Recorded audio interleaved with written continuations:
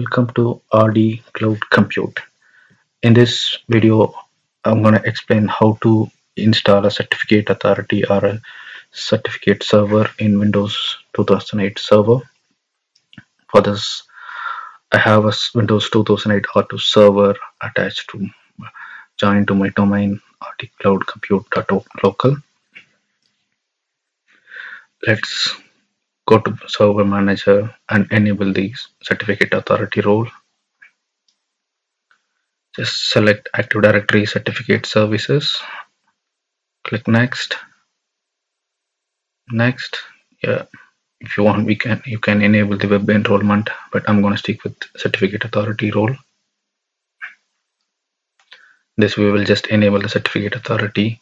I will cover another video for a web enrollment. Now we go to Next. There are two options, Enterprise and Standalone. Since I have an Active Directory integrated, I'm going to use the Enterprise one. If you don't have an Active Directory, you can use a Standalone. And yeah, since it is my first certificate server, I'm going to select root CA. So if you have an existing server, root CA, if you want to add it, you can choose subordinate.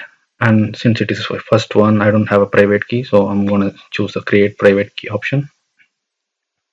In this, I'm going to select SS SHA-256 and leave the keys length as default. Click Next.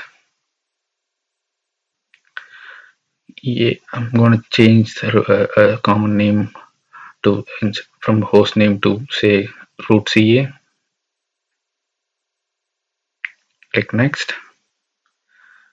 Yeah, this is the validity for the root certificate, root CA certificate server certificate, self-signed certificate.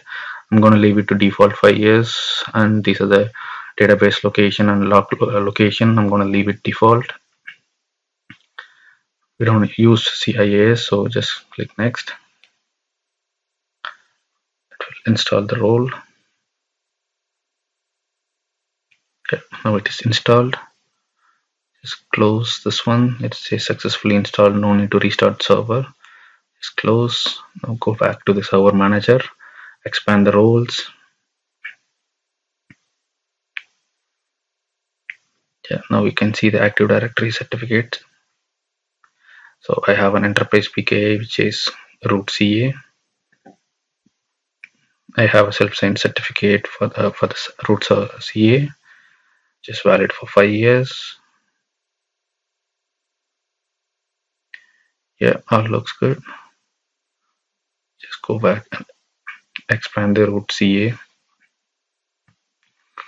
So you can see the certificate issued, revoked, any revoked certificates. And since it is a new server, I have only one server issued, one certificate issued. Sorry. Let's open up MMC console, add a certificate, snap in, select certificates, and select computer certificate.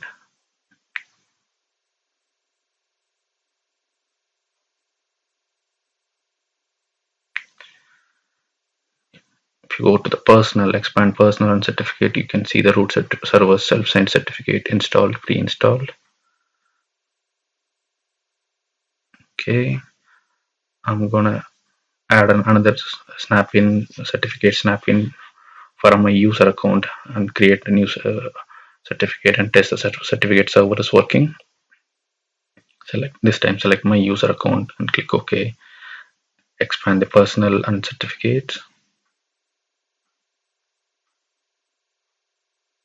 So I have the previous certificate. I'm gonna delete it and recreate.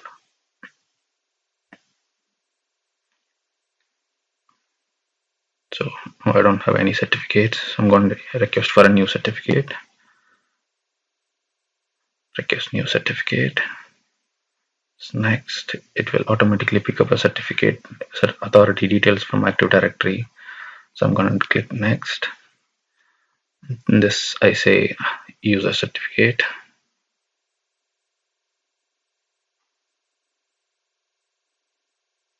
Here, select the user template. Click Enroll. It It's valid for 365 days, which is 1 year.